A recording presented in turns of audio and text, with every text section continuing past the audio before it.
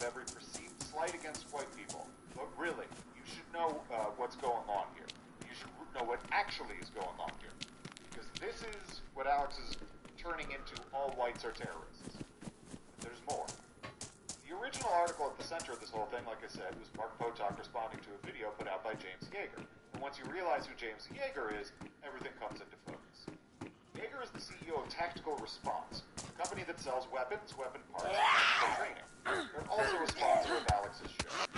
Yeager's been on the show many times, and Alex sells parts from his site, on his website. Or at least he definitely did in the past. I'm not sure if he still does. That relationship is mysteriously undisclosed in Alex's commentary about Mark Potok, the LA Times, all of this. Nonsense. No, that's not okay. No, that's just not okay. How is that a thing? How is that a thing that can happen? I feel like that... Man, there are so many things that aren't illegal and that I don't know how to police correctly. It really shouldn't be possible or okay. Yeah, I mean, what you have is like a level of manipulation, a level of there's intent. Absolutely. So Mark Potok is the guy who worked at the SBLC Center, who was behind the report that the LA Times article is based on. So it's the root of all of this stuff. Gotcha. And Mark Potok's article that he wrote for Salon, that was an extension of this this commentary, is about James Yeager. He had this explicit connection between this all being about people explicitly threatening to kill people if there's any gun control measures passed. So it's just, you've got a cart and horse situation that's completely... Alex is forgetting about what's actually behind the chicken and egg, if you will. You know, whatever the cause and effect is, he's ignoring the cause, talking about the effect as if it exists in a vacuum. Right. And it's abusive. It's a manipulative strategy that I think is bullshit. And he only does this when it's issues about white people. Yeah. Well, he thinks that white gun owners should be able to threaten to kill people with no consequences, and that way they can terrorize them into doing whatever they want. Yeah. You know, he's a terrorist. Well, what's really interesting about this is that Alex, because of the LA Times article, the Mark Potok on Slimeball, because of all that, Alex is making a big prediction. In this next clip, we will see, and it's pretty extreme, and I think I understand what's going on. They've got all these movies coming out where, militias attack the White House. So they can stage a false flag, have it be incredibly immoral, what happens, blow up a nursery like Oklahoma City, whatever, and then blame it on that.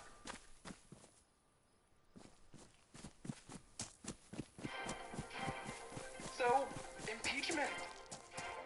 I mean, holy shit, right? If you want to know WTF is going on right now, wherever you listen. What's emotionally abusing my audience? I'm Robert Evans, the host of the show where I emotionally abuse my audience. Is that a good intro, Sophie? It's the honest one. It's the honest one. That is what this show is about.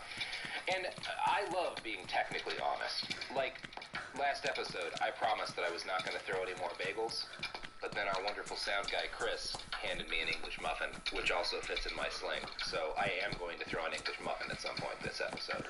I'm way less angry about that than I was about that moldy bagel. Yeah, there's no mold. This is a solid English muffin. I'm going to have to eat it afterwards. Yeah, I was going to say, don't be wasteful. You have to eat it. You have to eat the entire thing. I will, after I throw it. Great. Maybe slightly before I throw it. Pieces of it. You can give a little bit piece of it to Anderson. I'll give a little piece. It might just come close enough to him that he's able to get it himself. We clarified this. Anderson's a woman. How dare you? I am sorry for misgendering Anderson. But in my defense, dogs are incapable of caring about gender. Anderson. It's one of their best traits. She does pee with her leg up, so. Dogs are post-gender. All dogs are both male and female. Like I said, she does pee with her leg up. Exactly. Her name is Anderson. We could learn a lot from dogs, namely about peeing everywhere. Anderson doesn't pee everywhere. She's She's a classy broad. There's nothing not classy about peeing wherever you want. a lot of ways, that's the classiest thing you can do. We are really off on a tangent here that is not productive for the show. This has nothing to do with your topic. Nothing to do with my topic. I Sophia. sent this one out because I'm perfect. That was a smart play, because if I wasn't canceled before, I'm just barreling towards cancellation. So today we're going to talk about Jerry Falwell Jr. and Liberty University. Now this is going to run on a different week than our other Falwell episodes, because we're talking about a different Falwell, but we are recording this just minutes after the last one, so you have had a full Falwell dose. How you feeling? Might you be Falwell? I say we call it a day. That's probably the... I'm also canceled. Yeah. It happens really quick. Very quickly. And yet, does not change what we're doing at all, which really actually does get to the core of what cancel culture actually is. People declare you canceled and then nothing happens. Cool. In our previous 2 episodes on Jerry Falwell Sr., I think I was pretty clear in my opinion that he was a piece of shit. His life made the world a worse place, and we'd be better off if his dad had accidentally shot him when he was pranking one of his friends. However, I should acknowledge that there are some things about it you have to grudgingly respect. For one thing, he built a legitimately impressive and expansive organization that grew from a small church of 70 into an empire that spoke for millions and organized an entirely new political bloc that now dominates American politics. That's impressive, even if it's shitty. You also have to acknowledge that Jerry Falwell was a true believer. He was deeply consistent throughout his life, and everything we know about his personal life suggests that he lived in a consistent manner with his terrible values. And that's not good, but you might argue it's better than pushing all of those same terrible agendas and, say, getting wasted at nightclubs in Miami, which is the story we're about to tell. I was going to say, was that foreshadowing? That is foreshadowing. That is foreshadowing. Jerry Lamont Falwell Jr. was born on June 17th, 1962, so he got another cool middle name. He got the Lamont. He got the Lamont, yeah. I love me that. Yeah. Well, otherwise you wouldn't be a junior. If you get a different middle name, then you're not a junior, right? I don't know how that works. I think that's junior law. His parents sent him to private schools in and around Lynchburg so he could be raised in a world of God and without black people around, rather than the world of Satan.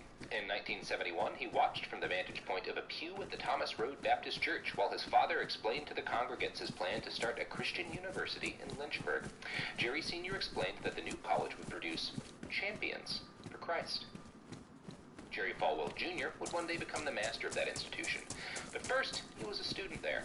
After graduating from Lynchburg Christian Academy, he attended Liberty University starting in 1980, the same year the moral majority began its massive push for the election of Ronald Reagan. From what I can find, Jerry Falwell Jr. did not have his father and grandfather's appetite for mean-spirited pranks. So that's a plus. I mean, I wonder how many times as a child you have to see your dad, like, wilding out by, like, shooting some people or hitting them someone over. cats or, pretending to run people over where you're like, you know what, I'm going to decide not to be much of a prankster. Now, he never got to see his granddad, so he didn't meet... He never saw the cat feeders. It's crazy. Like, when you're reading a whole book about Jerry Falwell, you don't notice some of these things, but in retrospect, the fact that anyone would call murdering someone's cat and feeding it to them a prank is so fucked. That's not a prank. Like, that is a seriously demented, psychologically unsound. Yeah, that's crime. Evidence that somebody is probably chopping up, like, people in their spare time. Yeah, like, they're one more cat away from just people. Fucking wild. Now, Jerry Falwell Jr. got his bachelor's degree in religious studies and history. After acquiring a letter of recommendation from Senator Ted Kennedy, of all people, Jerry Jr. was accepted to the University of Virginia School of Law. Again, I thought that was for Liberty University. I'm like, isn't that his dad's school? No. Why did he even need a recommendation? He wanted to go to Kennedy. school. Oh, that makes sense, I guess. And again, as with Ted Kennedy, as with all these guys, mostly what they care about is that they're all rich. So even if they have political disagreements, they'll still do a solid for their rich friends' kids. So that's nice. Cool. Jerry Jr.'s brother, Jonathan, took a different path. From the beginning, he was more drawn to religion than his brother. Jonathan became an ordained reverend. He took over his father's position leading the Thomas Road Baptist Church. While Jerry Jr. has inherited the bulk of his dad's empire and passion for direct political involvement, Jonathan has kept strictly to religion. He did not endorse Donald Trump alongside his brother in 2016. That's a small mercy. That's a small mercy. Prior to his death in 2007, Jerry Falwell Sr. had laid out his plans for the inheritance of his empire of faith. I'm going to quote now from a massive article on the Falwells in Politico by Brandon Ambrosino, himself a Liberty University grad. His two sons, Jerry Jr. and Jonathan, had each inherited different aspects of their father's persona. For Jerry Jr., the elder of the two by 4 years, it was the stomach for partisan politics, ability to throw an elbow, and savvy to court influential friends. For Jonathan, it was the calling to ministry, his easy way with people and charisma as a public speaker. Jerry Jr. would preside over Liberty University, and Jonathan would lead Thomas Road Baptist Church. So that's cool. And from a financial perspective, this seems to have been a great call. When Falwell Jr. took over the college, it had assets of roughly $259 million. 10 years later, it held assets worth more than $2.5 billion. It is now worth more than $3 billion. So that's cool. Wow. Yeah.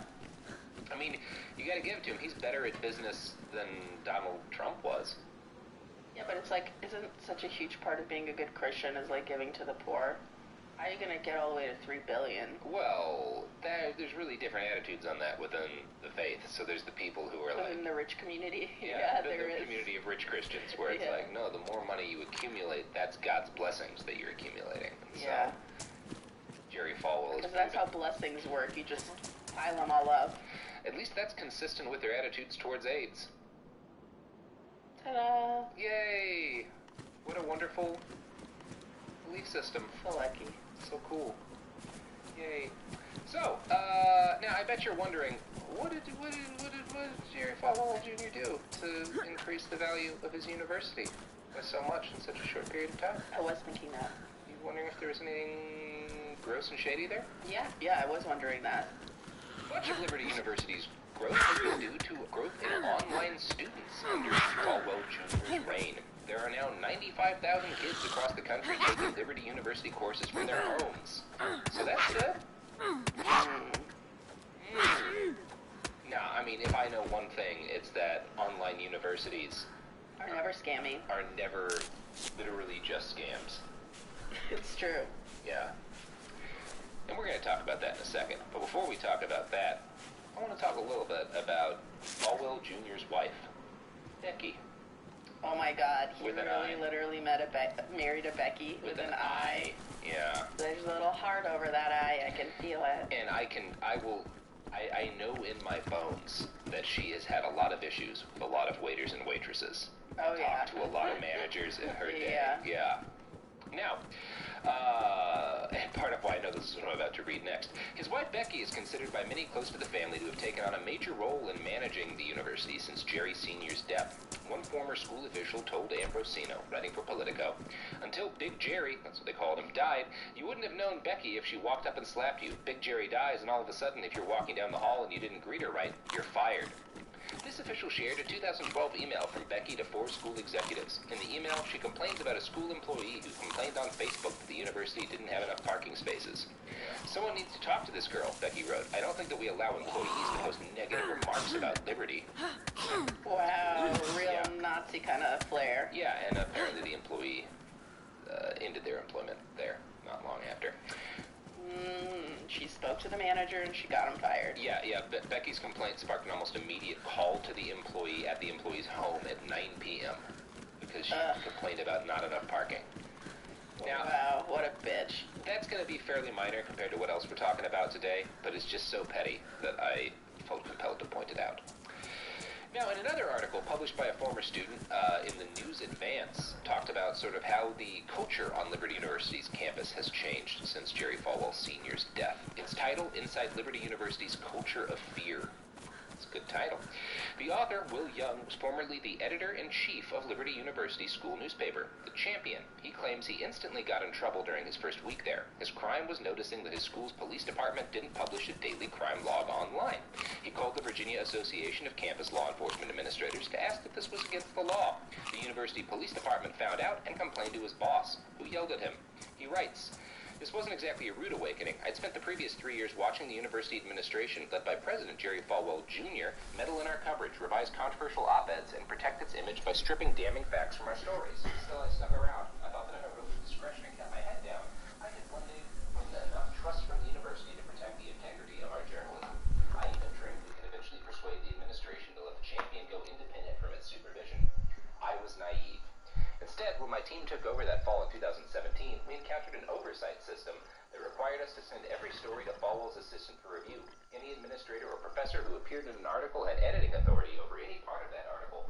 They added and deleted whatever they wanted. Falwell called our newsroom on multiple occasions to direct our coverage personally, as he had a year earlier when, weeks before the 2016 election, he read a draft of my column defending mainstream news outlets and ordered me to say whom I planned to vote for. I refused on ethical grounds, so Falwell told me to insert, the author refused to reveal which candidate he is supporting for president at the bottom of my reports. This wasn't exactly a rude awakening. I'd spent the previous 3 years watching the university administration, led by President Jerry Falwell Jr., meddle in our coverage, revise controversial op-eds, and protect its image by stripping damning facts from our stories. Still, I stuck around. I thought that if I wrote with discretion and kept my head down.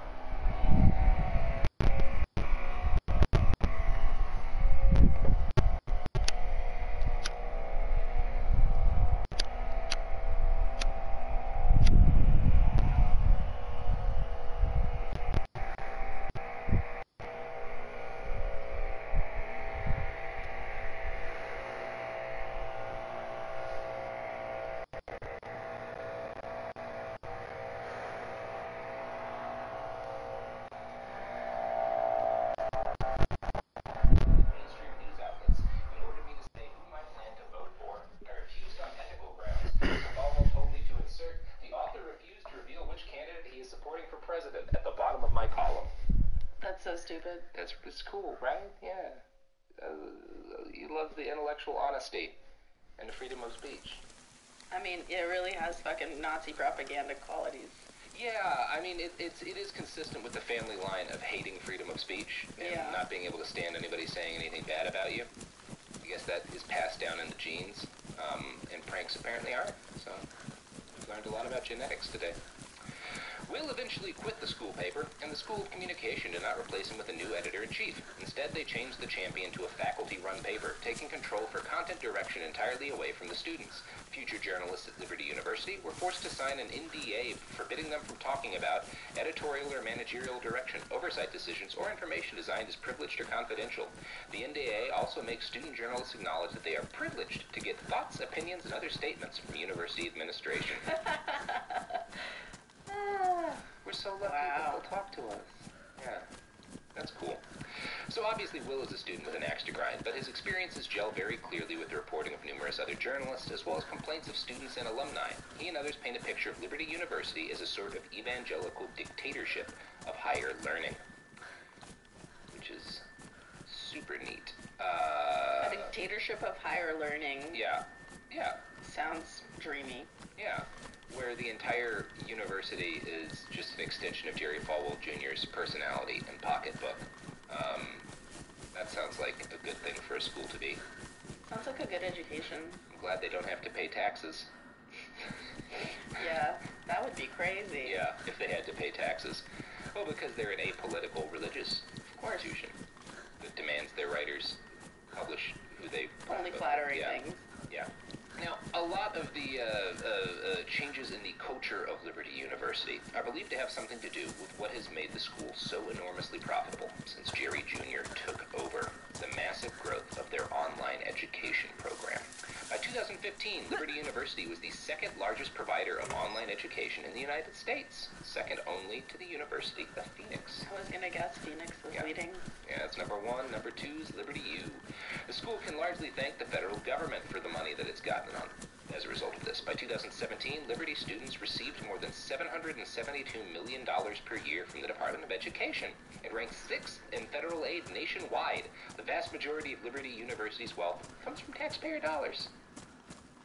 Yay! And they don't have to pay taxes. So that's good. You guys feel good about where your taxes are going? I feel great about it. They need $1 billion a year. It's not upsetting at all. Flint, Michigan doesn't need clean water, but Liberty University needs $772 million to discriminate against students so fucked up variety of types. Yeah, it's cool. Super cool and consistent. Some people find it uncomfortable or downright bad that a school which bans its students from supporting homosexuality, swearing, and even drinking off campus receives federal money. But as we all know, evangelical Christians in America don't have to obey the same rules as the rest of us, and that's fine. It's fine. Everybody's happy with this. That's what Jesus was for. That's what Jesus was for. Massive inequality. He was a big fan of inequality. I mean, I would say that was his platform. Mm-hmm. Trickle-down economics, he was a big fan of, right? Yeah, oh yeah. I remember when Jesus... He was like, oh, I'll turn one fish. Well, you know what? I'm just going to take this one fish. I'm just going to take this fish. It's going to eventually trickle down to the really hungry people. I'm going to throw some bones at y'all. Some one of you is going to get an eye, a fish eye, and you will be fucking happy with it. Yeah, and you will be my second in command. Jesus. So, online courses have become the primary money-generating engine behind Liberty University. They have more than 300 phone recruiters working from 8 a.m. to 8 p.m., calling students from lists they get from sites like Best Colleges Online. In an article breaking this down, the New York Times noted, there is such a race to get to customers before the University of Phoenix and other rivals that the prospective students sometimes marvel at how little time has elapsed, just a handful of minutes between their providing their information on a website and the call coming from Liberty. Liberty's tax filings show that, in 2016, the university paid Google $16.8 million for admissions leads generation. In other words, advertising Liberty to those searching online for degree options. The recruiters work under intense pressure. According to several former LUO employees I spoke with, they get no more than 45 seconds between calls, and sometimes managers override even that short break. There are no formal quotas. A federal regulation that went into effect in 2011 forbids them, but as one former employee put it, the highly motivated goal is for each recruiter to sign up 8 new students a day. Multiplied across 300 cubicles, that is 2,400 per day. 45 seconds between calls, I mean, honestly, that's downright leisurely. Yeah, what are they even complaining lazy. about? Exactly. Slobs. So it sounds like it's just like a big MLM kind of situation. Yeah, it's akin to that, certainly. I mean, it's Not an MLM, but what do they call it when it's just like a farm? Yeah, it's a diploma mill. Yeah. Yeah. It's a diploma mill masquerading as a religious institution so it doesn't have to pay taxes on the hundreds of millions of dollars it gets from taxpayers. But the particularly aggressive sales call thing, that's like its own thing, right? Yeah, it's like telemarketing. Yeah. Yeah. That's like crazy that it's so high pressure. Yeah, well, they're fucking Glenn Rossing these people. Yeah, to get them into debt. So that, like, to get them into taxpayer-subsidized debt to the school for a degree which, spoilers, is not worth a whole lot. But you know it is worth a whole lot, Sophia. Our goods and services? Yes. You let her say goods. I did let her say goods. Suck it. I gave it up. I'm Robert Evans, host of Behind the Bastards, and, you know, as part of my practice for this show, I have to go through a lot of books to learn about all these terrible people I teach it about. And, you know, I have spent time on the road, I spend time at the gym. I wouldn't be able to do all of the research I do if it weren't for audiobooks and Audible. They make it easy to get informed and learn while you're listening, so you can do it wherever you happen to be. And right now, for a limited time, you can get 3 months of Audible for just $6.95 a month. That's more than half off the regular price. And you're going to get 2 Audible originals and 1 audiobook absolutely free when you sign up. If you want a recommendation from me, try The Court of the Red Tsar, which is one of the very best books written about Joseph Stalin. The audiobook is engaging and fun and, you know, 27 and a half hours, so you'll have a lot of time to do bench reps or whatever while you listen. So, if you want to try out Audible for $6.95 a month, you can go to audible.com/behind or just text behind to 500-500. That's audible.com/behind or text behind to 500-500. We're back. Why are you waving that? I am waving... Threateningly waving an English muffin. It's attached to a sling, though. I'm excited. Sophie's excited. Proud, too. Excited and proud. On with the episode. Of course, you don't sign up new students at that kind of rate without fudging or obscuring a few facts. This is what you were getting at a little bit, Sophia. 2 recruiters told the Times that they were ordered to quote the university's cost on a per-credit basis instead of per course. Instructors are also urged to not push students on how good their grades were in high school. Any GPA over 0.5 is enough to qualify you for Liberty University. 0.5? Do you even have to be conscious to get that? No, 0.5 is like, if you guess on literally everything, including the essay, you'll get a 0.5. Yeah. The good news for those D students is that Liberty's online courses are not exactly famous for their rigor. From the New York Times. People know it's kind of a joke and don't learn that much from it. Dustin Wall, a senior from South Dakota, told me, "You use Google when you take your quiz and you don't have to work as hard. It's pretty obvious. Liberty says using Google during quizzes or exams is cheating." Wow. Yeah. The Times reporting suggests that recruiters have even started obscuring the school's Christian orientation in order to suck in more sweet tax dollars. I mean students. Quote, 2 recruiters also said they were told not to mention Liberty's Christian orientation until people agree to apply. When this fact is made clear in the user agreement they sign online. It also becomes clear at the moment that the recruiters sign up students for their first classes, typically an orientation class and 3 required Bible studies classes. Students often can't transfer credits for these courses to other colleges, which deters many from dropping out. So, if you're keeping track, this school, which is funded primarily by taxpayer dollars, tricks students into signing up without knowing that they're joining a Christian university. And then if they try to leave, it doesn't transfer anywhere, so they can't really go. And then there's mandatory Bible classes that are paid for, again, with taxpayer dollars. This is cool. Fuck. Now, this all obviously has not made, Makes me miss Trump University, you know? Oh, there was a university. You knew what you were getting with Trump University. Yeah. A picture with a cardboard cutout of Donald Trump and nothing else. I miss them. I miss them too. Now, Liberty University's teachers are not all happy with the state of affairs that has changed, because it used to be a somewhat actual school. school. Yeah, I was gonna say there's teachers, because it really doesn't seem like it. That seems to be the administration's attitude too. There's teachers? We thought this scam just ran itself after we suckered you into getting in. That is, yeah, we'll be getting a quote from Jerry Falwell Jr. that's basically that. See, most teachers like to know that they work for a well-respected university rather than a profit mill with very little to no educational benefit. But Liberty University is ranked in the lowest 1/4 of national universities by U.S. News & World Report. It lags behind Brigham Young University, a religious college that at least delivers an education. Low-quality online courses might be one reason for this. Another is probably the university's outright hatred of its teachers.